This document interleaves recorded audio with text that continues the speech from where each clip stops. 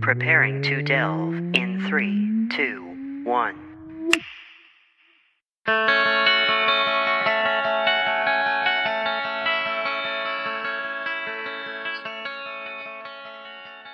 Hello, everybody, and welcome to Delve. My name is Nathan. And I'm Alex.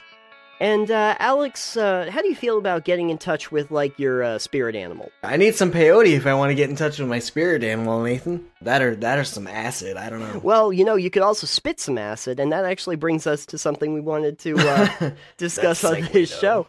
Maybe, that's the segue you're getting. It's not the segue that you deserve, but it's the segue you need. So, you're probably aware, in Dungeons & Dragons, that, there are, kind of some traditional races, and then after Volo's Guide and into Ravnica, when they started to add races, they had a lot of almost monstrous races that were based off of animals. I mean, they do in the monster manual also have these races, like gnolls, lizard folk, kobolds, goblins, things like that as well.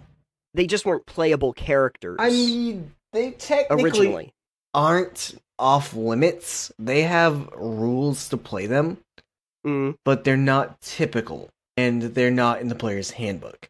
But back in 3.5, you would have, say, lizard folk, and then you would have lizard folk as player characters, and you would have their stat adjustments, and you would have their level adjustment, because that was a thing back then. I don't think now they would have that.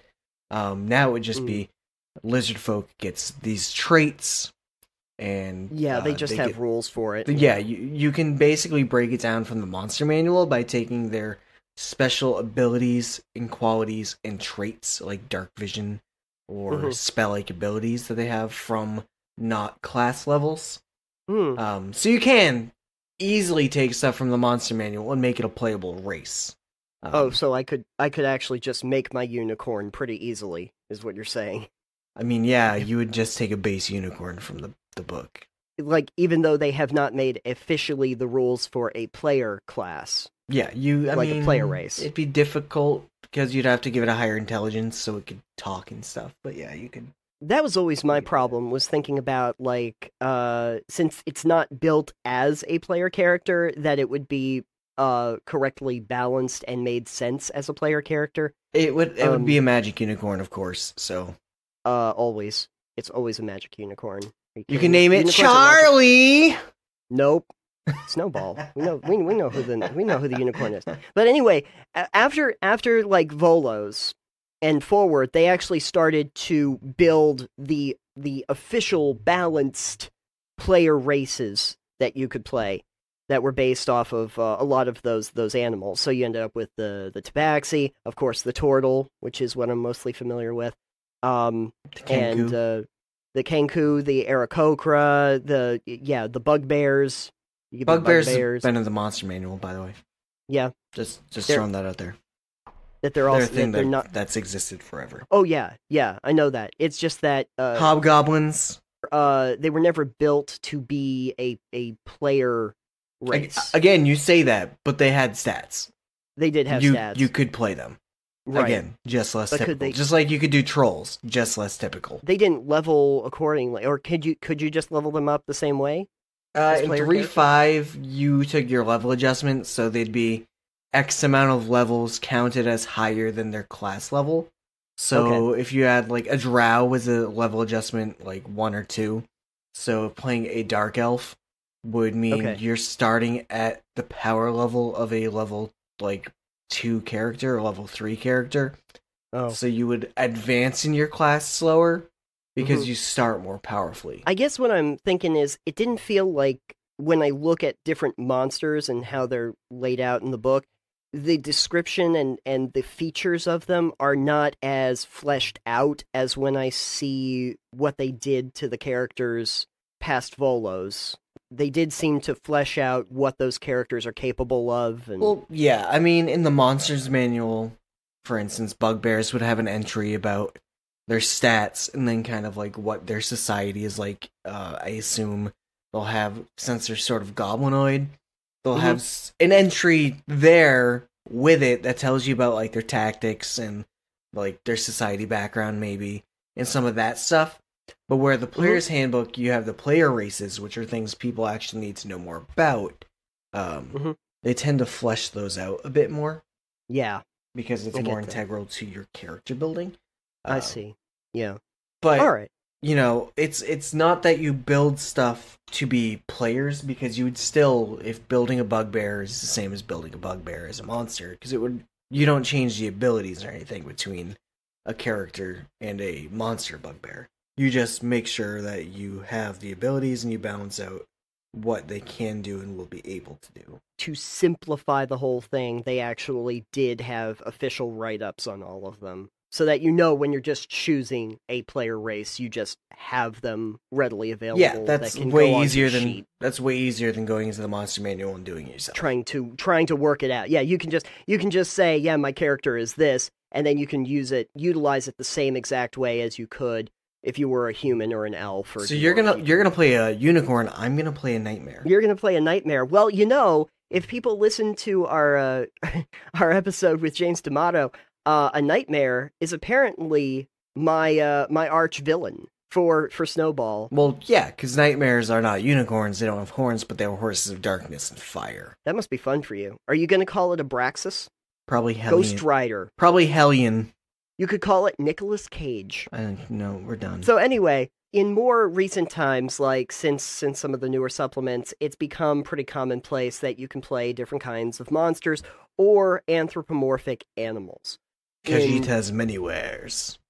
Tabaxi is innocent of these crimes. So you can do those things, and it got us to thinking about what are some other potential animals that you could turn into playable races. Yes. So thoughts on that? What is your first thought when it comes to a race? Like an actual creature that you could make into... Lots of things. Lots of animals, lots of monsters you could turn into characters, playable races. And you don't just have to go with the ones that already exist in the monster manual, for instance. For instance, lizard folk are a thing. Why not have a variant of lizard folk that is a chameleon? You would have a chameleon and its name would be Karma. I mean, that would probably be what you name it, but yeah. Or your actual race would be Carmeleon. Carmeleon? No, that's... No. Chameleon. Thought process on that. So, things we know about chameleon is that, they can change their colors and stuff. They can blend in. They would have bonuses to camouflage, to being stealthy. Okay. Yeah, so stealth bonuses. Yeah. They would get bonuses to perception, because their eyes can go in different directions. So for that stuff, you kind of take the traits of the creature you're looking at and kind of go, all right, well, what are things they can do? So a chameleon as a race, you'd get the camouflage, so you get bonus to stealth in any environment, really, because you can blend.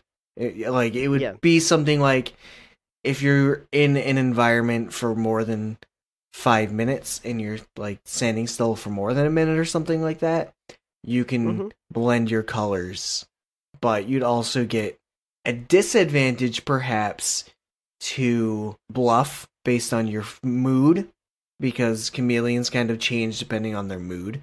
So they could blend into the place they're with, but they might also have a disadvantage to, say, lying to people. So deception might not be their strong suit. Right. Yeah, that's interesting. I would also think that their speed would be pretty low. I mean, you could still give it the same base speed as a dwarf, maybe.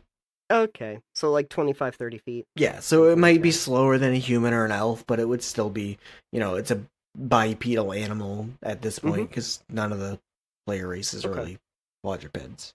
Yeah. Except for maybe centaurs, but that we don't count that. No, not centaurs. Never centaurs. What are you talking about? That's crazy times. Okay, so yeah, no, I get the idea of a chameleon. Could you do something with the tongue? Sure. I mean, they actually, the tongue, when they spit it out, it's quick. So you could do something like that, able to grab onto things and retrieve them if they're light objects. Oh, you know what you do? They get sleight of hand bonuses. Because they'd be able to do pickpocketing from range. Only if they can grab it with their tongue. Maybe they just have a really sticky tongue. I mean, they do. That would actually make them perfect for rogues. Maybe. Because But they'd also get naturally camouflaged. They would also get like a climb speed because they're able to stick to things kind of really good. I don't know if chameleons are sticky. No, but I would imagine their climb speed would be like relative to their run speed. Yeah, they would I think it could be the same climb speed. Yeah. Yeah. I mean, that's not outside the realm of possibility because there are other, like I know that the tabaxis basically are able to climb as fast as they can run. What do you think a chameleon would get for stat bonuses? Probably, I would say Constitution. Probably. And maybe Wisdom. Charisma, because charisma starts with chameleon. Charismelian. Charismelia. Charismelia. There you go. That sounds like a great idea. So yeah, no, that's an interesting idea for a variant. Here's one that I was thinking of a minute ago. Okay, this is what I'm thinking. Bat. Now, a bat. Think about that though, because Man-Bat was like Batman's it was kind of like Batman, but was a bat that resembled a man. But then also, if you look at like Scorch Beasts in the Fallout universe, those things are mean. But here's what I was thinking about bats. Okay, so kind of like an Aarakocra, they'd be able to fly, right? But I think that there's a real thing that you could do with it would be similar to Dark Vision, but it would be based in sound, and so they would have subsonic hearing. That's called blind sense. Okay, blind sense. Yeah. Okay. And other, I don't know if in 5e it's blind sense as well, but blind sense would be you're using other senses to basically navigate. Although bats don't have bad vision, they can locate things a lot better with echolocation. Yeah. But they can see, so they're not blind by any means. Well, I mean that's like dolphins too. They can see. It's just that echolocation helps them locate things from further away than they can see. Right. What I was thinking of is that would give them a distinct advantage. It would almost be like Dark Vision, but yeah, like you said, blind sense. So it really would only be negative. Like they would never really be in complete darkness unless there was like an area of silence or some kind of spell. Around that would prevent them from hearing. Yeah, blind sense doesn't matter about vision, so. Yeah. And I think that they could have a natural weapon too for biting. And if they did, maybe how about if you had that bat character and then they got vampirism? Why would you give them vampirism? Because they're already a bat. So now they're a vampire bat, Alex. I would make it so that they could function upside down just fine. Oh, that would be fun. Yeah, because they could get to the top of caves and stuff real easy, and then they could just sit there and wait. That would make them great for spies and ops. They are at home in the underground and in caves. Yeah, that's a good place for them. See, the thing you have to realize when you're thinking of creatures to make races is why would you make it a race? So, what would you do with a man-sized bat? Run away quickly.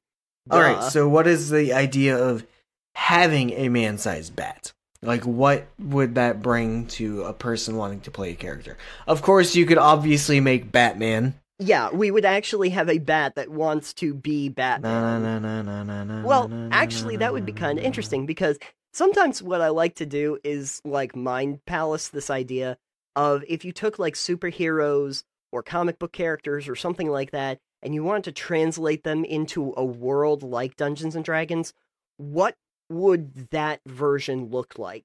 As a person who's playing a Teenage Mutant Ninja Turtle, I had to think about like, what would that TMNT character look like if it was actually in a Dungeons and Dragons setting? Could you make that? And what would be the reality of the situation in that sort of setting?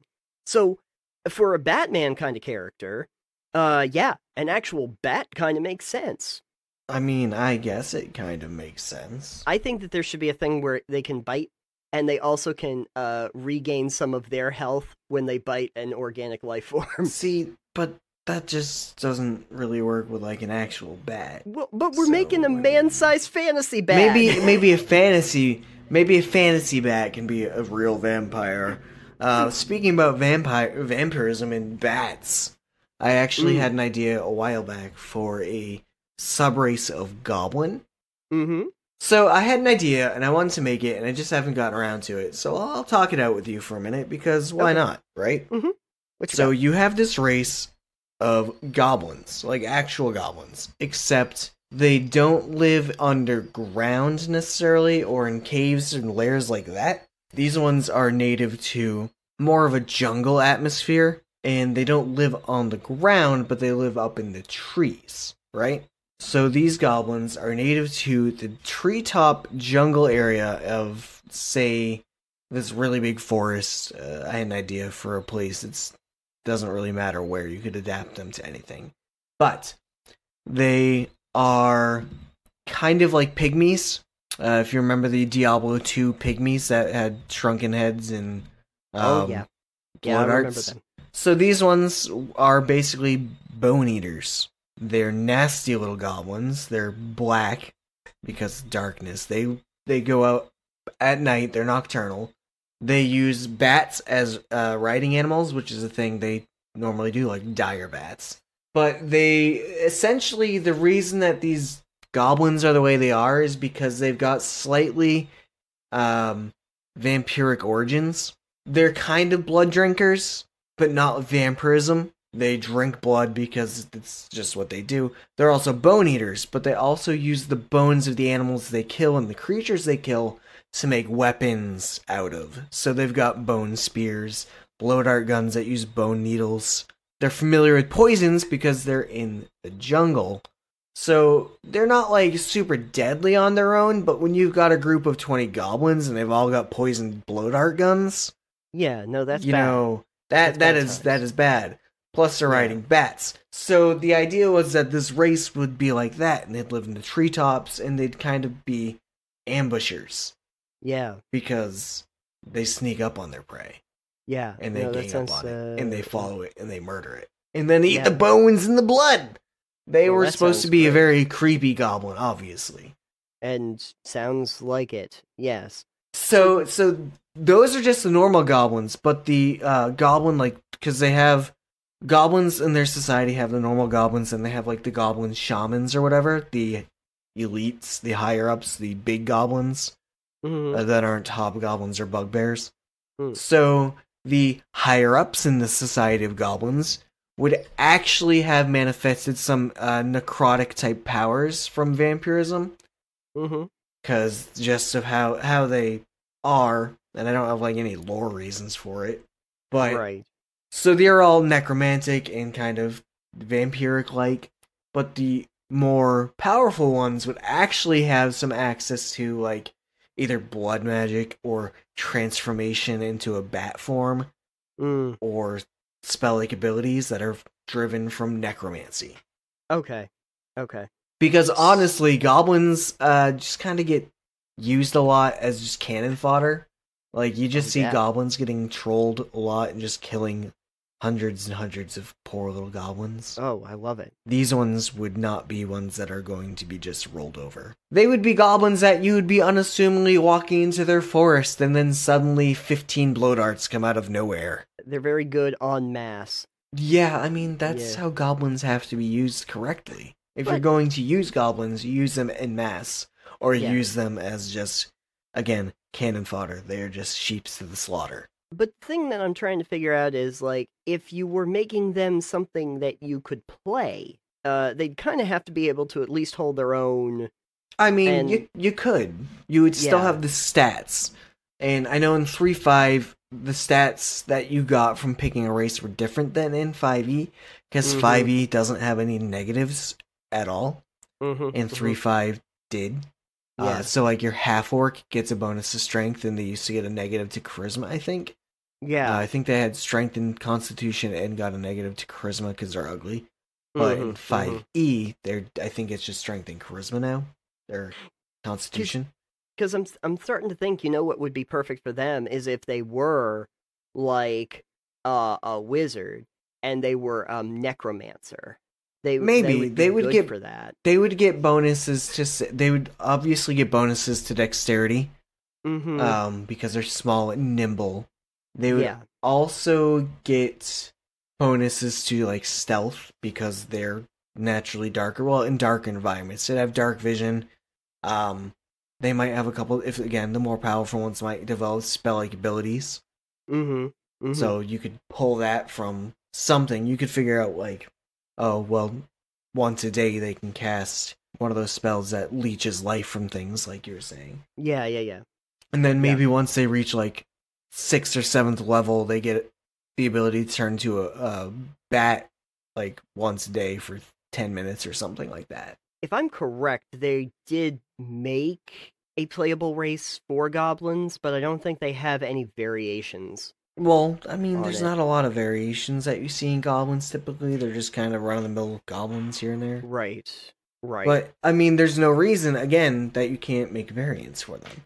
That's true. I mean, look at elves and dwarves and how many variations they have. I mean, even gnolls. Right. I don't know if there's any, like, legit in the book variations on gnolls, but there's variations on gnolls because they're depending on the environment they're from.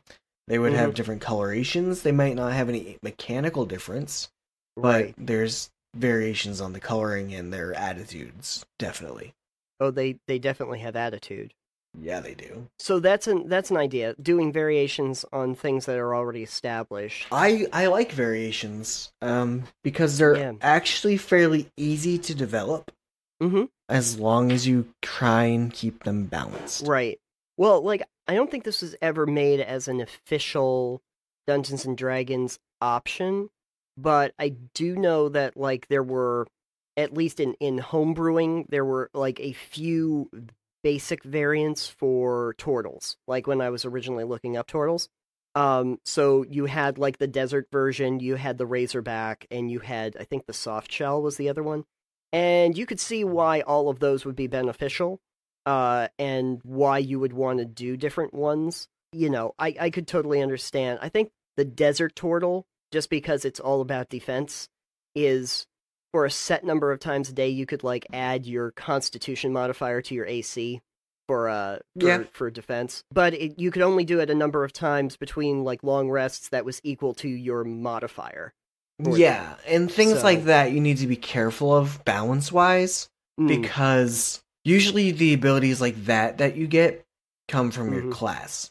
Right. And so if you have powerful things from your race, you need to find a way to balance that out the other way. Because you're like, oh, well, you can add like 5 to your AC 3 times a day, or based on your modifier. That can be really overpowered if you are able to use it too much, or if it lasts too long. Right. So there needs to be some drawback to have that good of an ability. That's part of the reason I don't like a lot of homebrew stuff. And I know now with the DM's Guild Adepts and all the DM's Guild stuff, there's a lot of more sanctioned, maybe not for in everyone's game, but it's more deliberately thought out and not like, just like, I'm making a homebrew to break it. They're actually balancing things way more. Yeah, what they were trying to do is make it an actual balance thing you could implement without totally breaking the system that you have. It might not be something you can do for Adventurers Guild or something like that, but, if you wanted to do stuff that was, like, more in DM's Guild, or even what they're bringing out in Unearthed Arcana, they're even starting to rework that a lot, They keep coming up with different versions as time goes on, but that's stuff that's supposed to be implementable in the actual game, which brings me to the idea that maybe another episode we got to do is different kind of classes that you could make. I mean, that would be many episodes, Nathan. There's 11 base 11, 12? 11 or 12 base classes, and then there's at least 3 archetypes for each class. Well, because I've seen some, I don't think they're considered Adventurers Guild legal ones, but they are other classes and subclasses that were made by WotC partnered people that are listed on D&D Beyond, that are listed on official sites. Yeah. I kind of want to dig into at some point because some of them are really interesting and I want to know the real application for them over some of the basic ones, but that's for a different episode. Now, this also brings up something that we were talking about before, which you had made the case that the most dangerous animal is a mosquito, that it kills more people than anybody else. Yes. And I still say hippo because a hippo directly kills you. A mosquito needs a virus in order to do that. That is up to your philosophical beliefs, I suppose. But regardless, there is the possibility of creating an insectoid race. Yes. I know that they don't have one for, like, an official race, but I don't know if there's even a creature in Dungeons & Dragons that's reminiscent of it, but you'll probably correct me on that. There's definitely bees. I don't remember the name of them bees. this second, but there are humanoid bees that exist. Oh, I want that. I want to be a bee. And I don't remember what they're named right now. Somebody can tweet at us or comment on this with the name of them. The special thing about about a playable race of bees is that you do have a natural defense. It's your stinger, and it deals like massive damage, but you can only use it once, and after you do, your character dies. Yeah. But they've got some humanoid bees. Aside from that, I don't really know too many humanoid bugs. Okay. But I don't see why you couldn't do that. Like, maybe you could be a human praying mantis hybrid. Oh, well, that would be a monk. That would be a perfect monk character right there. But there's billions. There's lots of insects. I mean, you could do arachnids. They have driders, though, so I don't know if you'd really want to do an arachnid. Then you'd just be Spider-Man, and the mechanics for an arachnid humanoid would be interesting. You'd probably just end up copying drider mechanics for it. Okay. Because driders are basically the spider equivalent to a centaur.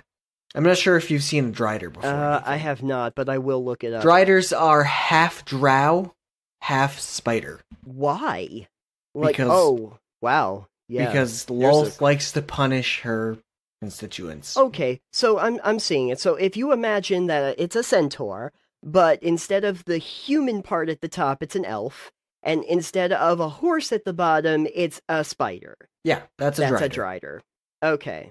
Yeah, a drow spider. I wonder if you could reduce... You know what the best way to kill a drider would be? Just shine a light at them? No. To kill a drider, I think the best way you could do it is to use a reduce monster or reduce person spell on it, and shrink it down and then step on it. Or take and put it in a cup and put it outside. or here's another thought you could do.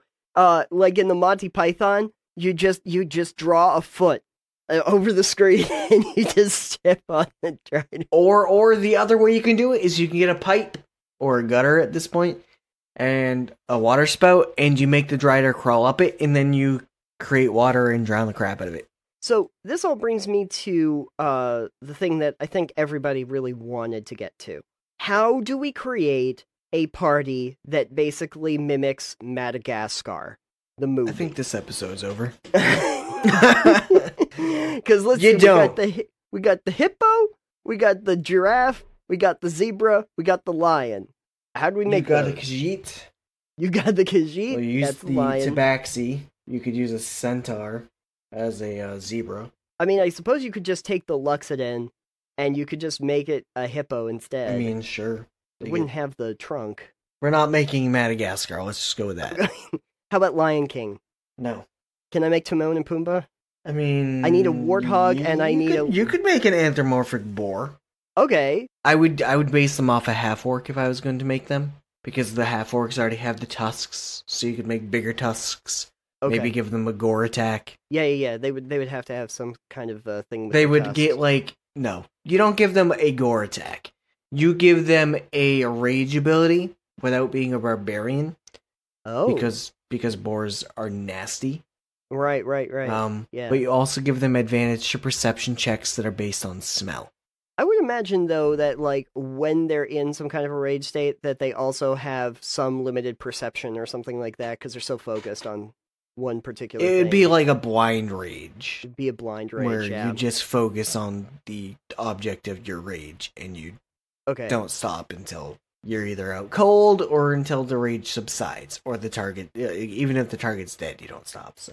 Yeah, because the only thing I'm thinking is that would be pretty potent if you were playing a thing besides a barbarian, because you'd still have rage with whatever. I mean, it depends. You could make it not as good as you want. Like, you could make it so you have to, like, if you take more than half your total hit points of damage in a single hit, for instance. Yeah. You could make it so that you have to make a Constitution saving throw, and if you fail it, you go into a rage. Yeah, you don't, almost like it's an uncontrollable one. Yeah. Maybe you don't get to choose your targets. Maybe it has to just be the closest target. Uncontrollable rages, you don't. I would assume you go for the closest target, or if you can see the person that hits you and you know they hit you, you'd go after them. Which could be really dangerous if your party is in close quarters and you just start attacking your own. Yeah, you charge right at them. So basically, your blind rage in some ways can be a very negative thing, and if it's not implemented properly. I mean, yeah, but it's no worse than a sorcerer that does wild magic. Also, while you're raging, you can't use spells, so if you're a caster, then, well... That would be a very difficult character to play. I would also imagine that human-boar hybrid thing probably would not be naturally very good at intelligence or magic-related things. Chances are probably a fighter class. But what about Lemur? Why? We made Pumbaa. Now I need Timon. I mean, you'd have to have a lemur based off something like gnome-sized and lean. Like, you could almost just make a dire lemur and give it exceptional intelligence, just like a weasel. Yeah, I mean, I'm thinking that probably the benefits of it would be that it probably got really high dexterity. Yeah, they would probably have pretty good dexterity. They're probably good at things like thievery and pickpocketing. Sneaking. And to getting into small spaces. Like, I imagine that they could actually be very useful if, if you wound up with openings or crevasses that are too small for most characters to get through. A lemur could figure out how to get in there. Like, you could get through a fairly small space. They might actually be fairly useful as characters. Maybe. I mean, especially they're small, they're stealthy, they're quick, they're agile. Yeah. They could be interesting. Again, I don't know what you do for mechanics of a lemur, because I don't really know what they're like. Yeah. I think they could have a burrow speed. Do they burrow? Yeah.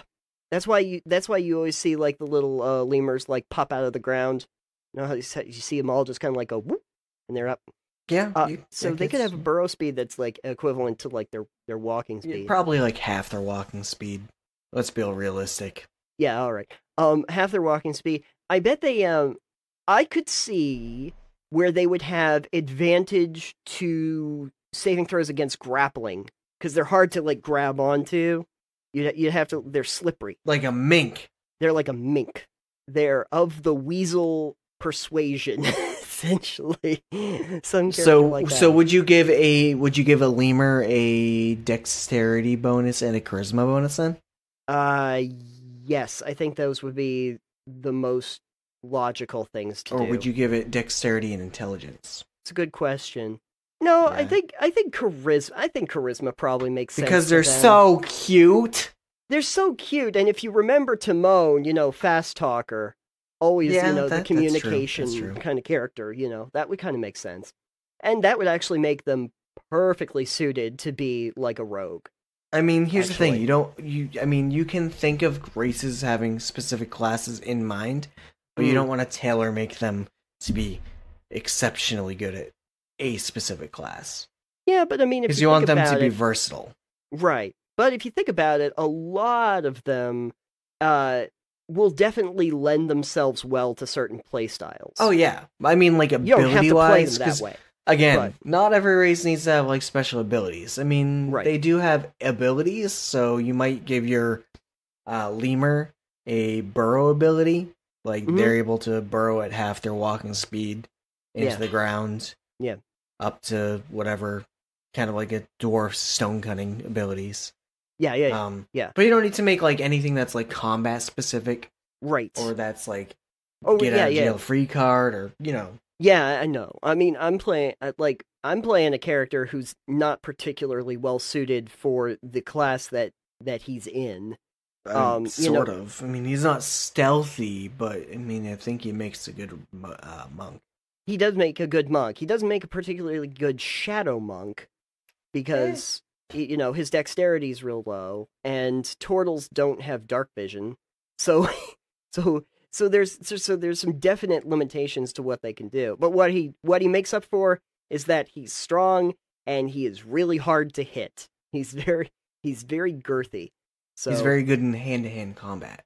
What it does is that actually makes him really versatile, because he still has some shadow abilities that help him out in a pinch, and he can utilize them in interesting ways, but he's also kind of like a straightforward, I hit things with my staff kind of character. Clearly, you just need to cross-class. Maybe. You know what? That's probably why people choose human as a race, right? Because they're versatile? You just get a bonus to every one of your stats, and that's it. It's straightforward. You can play any kind of character. You're going to be perfectly well suited, regardless. Yeah, I mean, yes and no. Well, you can do any of those classes equally well. I mean, you can do that with any class, depending on your roles, anyways. I don't know. Like, I keep thinking to myself, like, there are some, like, to go back to a Tabaxi is great for rogues. Because they would also be great as bards. Yeah, I suppose they would, but I guess what I'm thinking is, one, they're fast, That means they'd also make a very agile fighter. That's true. Then they also have the dark vision. They'd also make a really good monk, because they're light and fast. That's true. And they're able to fly, so they could fly down and dive bomb you. Right. With monk unarmed damage. Right. I can see that. Also imagine a flying barbarian rage. Ooh, that's fun. Yeah, as I said, they can be as versatile as you need them to. Yeah, imagine I wanted to make an Aarakocra as a druid so that I could fly up and then I could turn into a bear and I could be a literal drop bear. That's my thing. Well, then you gotta make that character. I already have that character. Hephaestus would turn into whatever, fly into the air, or jump up over a hole in a pit and turn to a bear on the way down. Or climb up into the ceiling as a spider and then turn into a bear. Is it fair to say that if I were building like a playable race that was based around animals, that if I were giving them any of the typical things that you see a druid being able to turn into, like the swim speed of fish or the flight ability of an eagle, it's not out of the realm of possibility to just give those to a playable race. Because a druid could turn into any one of them anyway. See, here's the thing with that, though. Druids don't get those until later. They don't get them to begin with, and they don't get them at first when they are able to shapeshift. So, right. The ability to turn into an animal with shapeshift that has a swim speed, I don't think you get until, 6th level. Okay. But the druid... Then flight... is later than that. It's 8 or 9. But the druid, once they do have that, they can turn into animals that allow them to have, an equitable swim speed or breathing underwater or being able to fly. What I'm talking about is when you have a playable race, they can do it naturally at first level, but they only really have one of those things. They only have, the ability to have a swim speed, or they can fly. They can't swim, but they can fly. They don't have the versatility, but it is one of those things that you could see an animal of a comparable level, or even a CR1 half or whatever monster is able to have that as a thing. I mean, so it made sense that that's the thing. With the race being able to do it, I don't know what the Aarakocra and the Kenku get for flight. I assume it's limited. If I were to look it up, I don't think the Kenku can fly. So it's a flightless bird? No, I don't think they do. But the Aarakocra, if I remember correctly, you have a flying speed of 50 feet. To use the speed, you can't be wearing medium or heavy armor. Is there anything else? That's it? Nope, that's it. That's all they say about flight. So yeah, I mean... As long as you're wearing light armor or clothing, you can fly 50 feet. I assume you would also have to be lightly encumbered? Doesn't say. Well, It may not say it specifically, but if you have to not be wearing medium or heavy armor, then it means you can't have a load that's more than like 25 pounds. But they themselves only have bodies that weigh 80 to 100 pounds. Well, medium armor is generally 25 pounds or heavier. Not like by average weight, but by like a chain shirt is like 25 pounds, and that's light armor. So anything heavier than like 30 to 35 tends to be like medium. Breastplate is a medium armor. So anything like above 30 pounds would be a medium. So I assume to do that you'd want to be lightly encumbered. You wouldn't want to be carrying, say, a 12-pound greatsword and a tower shield. Oh, but that's fun. Yeah, also, how are you going to fly if you're holding a greatsword? It's fantasy. I'm just deal with it. You gotta use your wings. I assume your wings are your arms. It's not crazy. Although that is faster than any other characters can move, so that's what's interesting. Even though it's legal, I think that's a bit much. I would say a flying speed of maybe 40, but not 50. Because then imagine your monk. What's their land speed?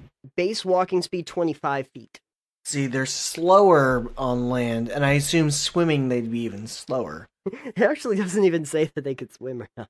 I mean, so maybe most things can swim without saying they can swim. But I'm guessing that the swim speed is low. I mean, there may not be a rule for it, but with all the feathers. Yeah, and I would imagine that if you've gotten in the water, flying is going to be hard for a little while.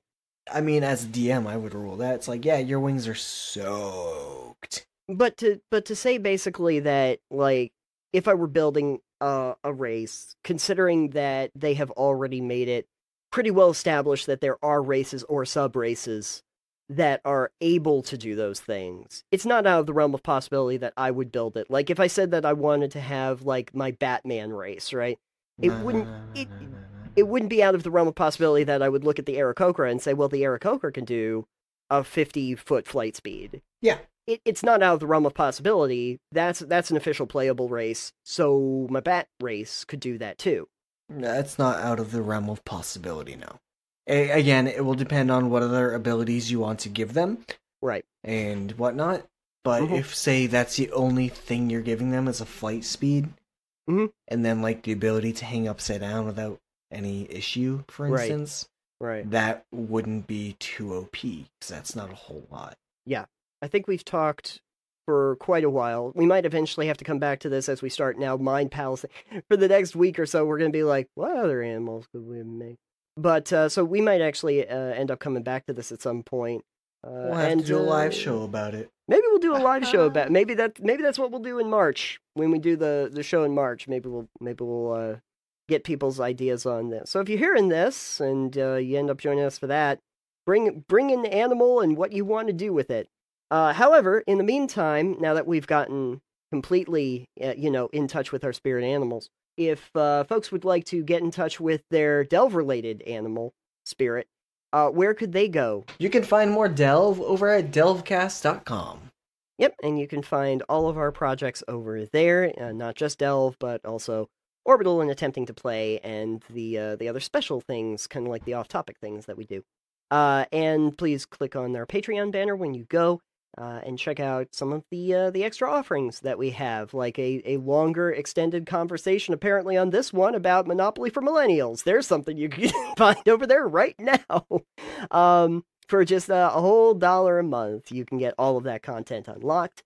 And thank you to our shiny little patrons, Bonnie Ainsworth and Dominic Perry. I would also like to just say, if you have us on Facebook, thank you very much.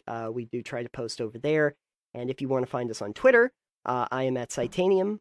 I am at EXP Limited, and the show is at Delve Podcast. And if you use any sort of podcast apps, please rate and review and subscribe. So like iTunes, Google Play, and Spotify. Let us know, or just do that thing and share it with your friends if you think they'd like us, because we could always use more listeners and visibility. More people listening hopefully creates a better conversation and gets more input. And we like input. Nathan just wants to see himself on the top 200 again. Yeah, it happens rarely, but it would be nice if I just if just like suddenly I just went on there and it's like, ooh. We like to know that you like our show. Yeah, we would love to have better engagement, more engagement with people, and have conversations with them. Absolutely. Speaking of engagement and conversations with people on Twitter and bigger audiences, shout out to Crits McCrits for our episode last week. They enjoyed that and let us know how they felt about health and damage in games. Yes, and so we always like to have that input because it gives us something to really to work off of. You know, we get to have a conversation, so we know we're not just shouting into a void. You know, people are actually... We are shouting into a void. We do. Can anybody hear us? So thank you for that. And to everybody who is able to give us new input. Input's great, you know, and it's something I like to say, you know, if you have creators that you like out there, if you're not able to support them in a financial sense or be on their Patreons, just being able to be actively engaged with them is great. And I would always encourage you to do that, to make your comments, to be part of the community. They really appreciate that. I know we do. So until next time, we are going to go and think of other spirit animals that we can attune ourselves to. Saber-toothed tiger. That's the next one. Bangs. No. It's going to be a variant of a tabaxi. Saber-toothed tabaxi. Saber tabaxi. Until next time, everybody, thank you for joining us. Bye. Bye.